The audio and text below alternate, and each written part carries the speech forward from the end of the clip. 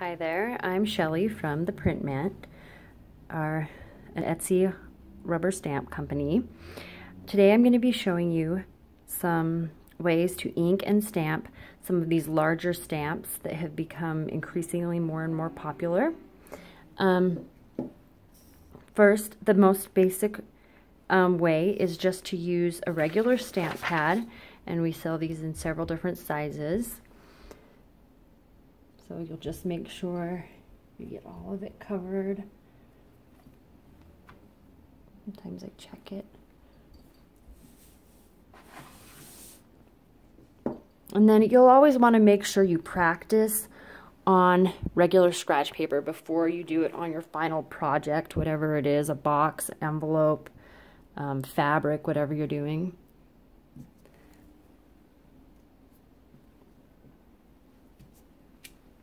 And there's your chicken. Okay, that's the first way. The next way, I have some Speedball ink here, and you can just get this at a craft store, and then a brayer. And then I just have a slick surface.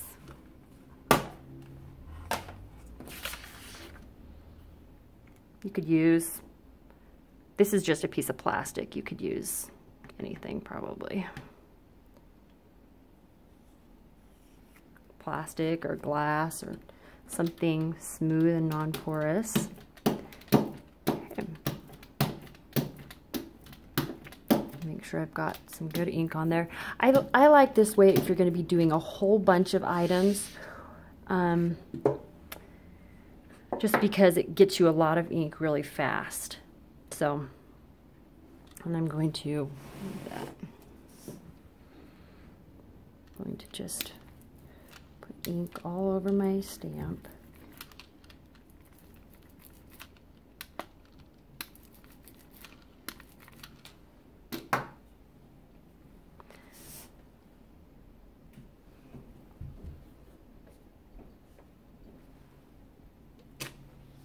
Okay, and see, that kind of has more of a paint finish. So if you're, different types of items that you're stamping on may want more ink than others.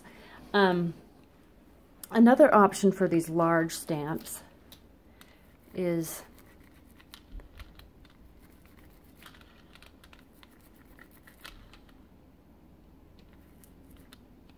to use them like you would a block print, like an artist would make a block print, where you laid the stamp down, it's all inked, and then you're going to take your piece of paper and lay it down over the top, starting at one end very carefully.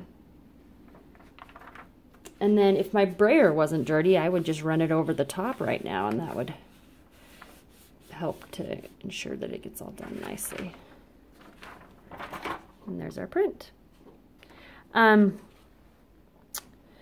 Then the last way is, if you don't have a stamp pad large enough, you can use one of these raised pads. This is our brown palette pad, and you can see it's raised so that it can fit any size of stamp.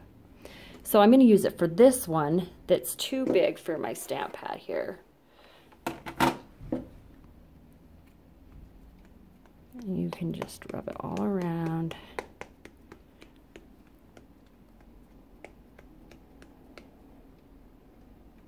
Okay, great. And then